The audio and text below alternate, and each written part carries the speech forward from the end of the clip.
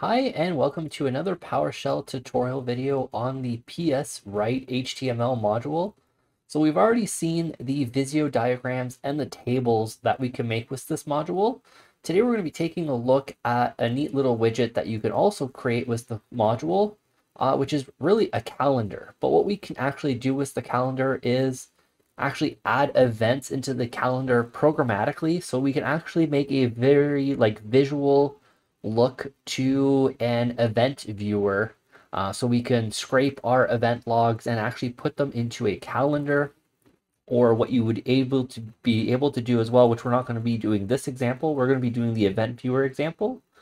But something else that you'd be able to do is also scrape your event viewer also for Active Directory changes, or scrape Active Directory for created dates, and be able to put events in the calendar of the creation dates of the different accounts, and give people access to this page to see when accounts were created, or if an account was actually created, and to know what date it was created on. So there's a lot of other examples that you would be able to use this calendar in other dashboards to easily visualize different data sets involving dates and time. So let's actually go ahead and let's get started with just creating a very simple calendar example. And then we're going to be taking a look at the programmatic approach with the event viewer. So let's go ahead and let's get started here. So like all the other PSWriteHTML things, we need to create our new HTML object. And our name here for this object, we're just going to name it our test calendar here. And then our file path, what we're actually going to do is create a file path variable just at the top here, just to make that nice. And we can also change it very easily. So let's go ahead and let's just take the path of our folder here. Just going to be here, and we're going to name it calendar.html. And we're going to put the file path variable in the file path parameter. And then we are going to go ahead and just do a dash show here. Show HTML, perfect. And let's go ahead and let's open and close the curly brackets. And then inside of our curly brackets, we're going to do a new HTML calendar. And then right away, we're going to go ahead and open and closing curly brackets. And then in here is where we can actually put our calendar events. So we're just going to make a very simple one here. New calendar event. And we're going to say title. We're going to say recording JackedProgrammer video. And then we can put in a description here. Record a new video for YouTube.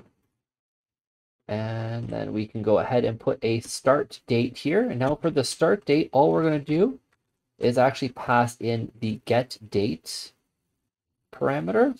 And then what I also like to do with the new HTML is just add the online parameter here, and that will just reference the style sheets that are online. And let's go ahead and let's actually run this code here.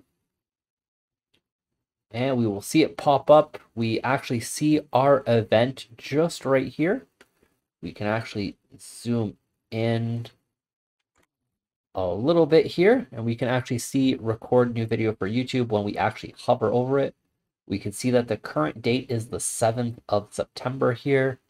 And you probably can't really see that on the recording. From what I can see, it is like a little lighter yellow color. And then we have our calendar event. We can see that it is 4:49 p.m. and we are supposed to record the JackedProgrammer video. And this is the month view.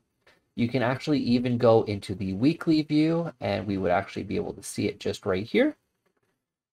And if we go into the day view, so we have our Thursday here, and there is our recording. And then by default, when you just do a start event, it does it in a block of, kind of seems like it does like a little bit of like a half-hour block or like 45 it's actually a 1 hour block, it seems to kind of register it as.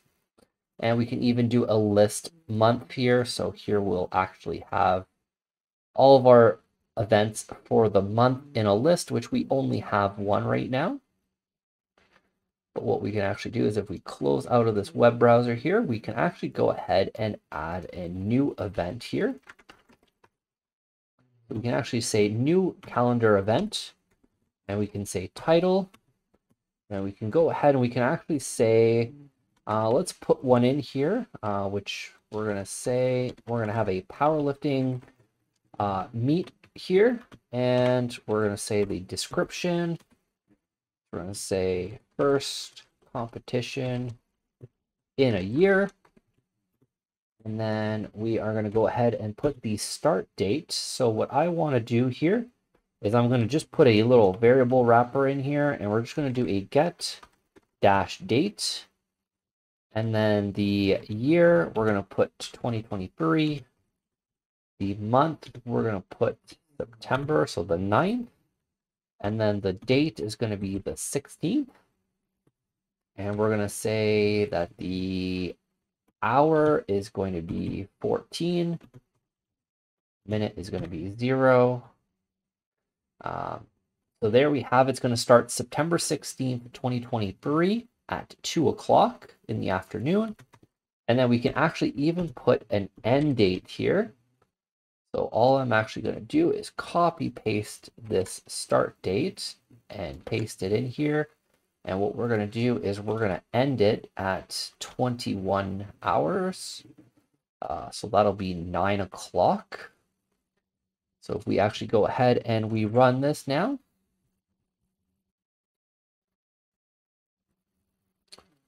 we actually do have a little issue here because it seems like it put it on the wrong date. Did I forget to put a date here? Oh, I put date and not day. So just be aware that if you put date, it's not going to be the proper value. You need to put the dash day as the parameter. And if we run that here, there we have it on the 16th. We can see that we have something at 2 p.m. And if we do the list month, we will actually get the start time and the end time of this event. And if we do the day view here, and we can actually go ahead and do, we can actually go into the month, and if you click on the date, you will actually get brought to the day here. And we can see that the block of time is actually expanded. So this is how you can easily make a calendar. Now, of course, this is just manually putting things into code. We would typically want to be able to kind of fetch things programmatically. So if you do have an API to get different calendar events, maybe a Microsoft calendar or any calendar that offers the ability to go fetch things via API, you can easily go fetch those. And I'll show you how you can programmatically insert them into the calendar here. So what we're actually going to go ahead and do, we're going to keep this exact calendar, and we are going to go ahead and we are just going to erase these two events. And we are going to enter in here. And we are going to start just above. So what we want to first do is actually collect all of our events. Now I do have a specific video on the event log itself. We are just going to do a very simple version of getting the event log. So all we're going to do is we're going to do get-event log. And we are going to get the log, the application log. And we are just going to get the events within the last 31 days. So I'm going to do the after parameter, and we're going to get date, and we're going to add days, and we're going to add minus 31 days, or you can add month and just do a -1 for the month. But I'm going to specify days in case we may want to change this. I just want for the last 31 days. Maybe you'd want to specify just 30 days. Maybe you want just the last week. But we're going to do the last 31 days here. And that should give us the different events here. So if we actually just run that piece of code, and we should have that. So there are all of our different events here. We can see that we do get quite a lot of events. And then what we want to do is we actually, once we're inside this new calendar, what we actually want to do is do a for each event in events, and then open and closing curly brackets. And then what I want to do is just a new calendar event. I'm going to say title. Now this is where it's going to be a little difficult because we're not going to have really the dot notation. And then even if we actually run this code here in entirety, you're going to notice that we still don't get the dot notation. So let's actually go ahead. Let's just try it out here. Because as you guys know, I really like to run the code to be able to get the dot notation when I'm in a for each loop to know what my events are. So let's just close out of here. Let's go back into our code and let's look at the event dot. We actually don't get the proper dot notation here. So, and that's because it is in a nested block. So if we actually just run the for each loop itself, there we're going to actually see we have some execution here. We're just going to stop that right away. And now if we do a dot notation, we're going to see that we actually get all of our dot notations. So what we're going to say is for the title, we're going to go ahead and put it as the source. The description, we're going to go ahead and put in our event message. And then the start date, we are going to go ahead and we're going to put the event dot time generated. And that should be good here for now. So let's go ahead and let's run this entire code here. So it's going to fetch all the events and then it's going to go ahead and insert them all into the calendar. And then that calendar is going to pop up. Sometimes that can take a little bit of time, just depending on how long it takes to get your events. And there we actually have all of our events. Now, I do have quite a bit of events here because we actually put in all of our information, errors, and warnings. What I find more useful is to only show my errors and my warnings usually if I'm putting event log data into a calendar, because I'm probably more likely interested in the errors or the warnings so I can easily look at them, see when they happen, if they happen at a regular time every day, and whatnot. Now this machine is a test machine, so we're going to see there's going to be quite a lot of errors, but that is okay. That will give us a good example to look at. So let's go ahead and let's create a switch statement here. And let's switch on the event dot entry type. We're going to open and closing curly brackets. Now in here, I want to do errors and I want to do warning. Anything else I don't really care about, so I'm not even going to put a default. And the only thing I'm going to do is cut this calendar event here. And we're going to paste the calendar event. And then we're going to paste the calendar event for the warnings. And let's go ahead and let's run this now. So now we're only going to get the errors and the warning events in our calendar. So let's go ahead and let's see what that looks like now. Now, as we can see, we get a little bit less. So we don't have like 300 events per day. If we look at the month, we can clearly see all the different events that happen every day, what time they happen at, and we can hover over and see exactly what the message was for that. And because we did the last 31 days, if we look at the month view, we can see that September is filled up. And if we go to the previous here, we can see that August is also there until the 7th of August. We don't have anything previous because we did specify only the last 31 days. But all the events are in blue. So that doesn't really tell me easily if it's a warning or if it's an error, because I would probably like to concentrate on the errors first. So what I like to do is, because we've already done a switch here and we separated already errors and warnings, what we can actually add to the new calendar event is add a color here. I like to add the red for the errors. And then for the warnings, I like to make them orange. You can make them yellow. I find yellow is a little bit hard to read with the calendar. So let's go ahead and let's just run the calendar creation once again. And there we have it. So we have a few oranges here. As we can see, the vast majority are definitely red.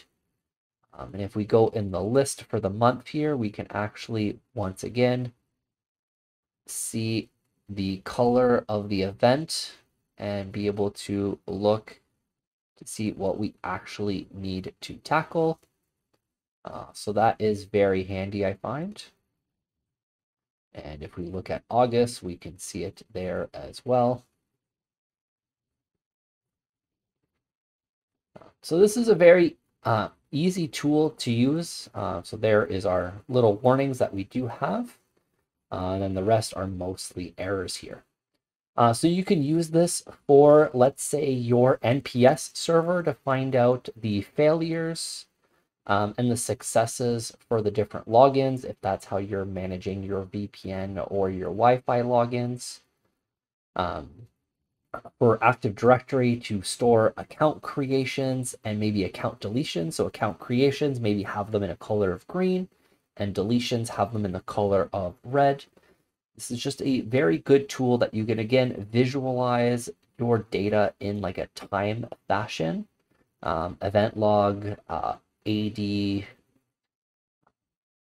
maybe you have your own custom log that you write for your other scripts that you would also be able to visualize with this data here. Or like I said at the beginning, if you have APIs available to you for different type of calendars that you would like to pull, maybe write something to scrape the Ticketmaster website to scrape when the different concerts are and when the different tickets go on sale. You could populate your calendar that way as well.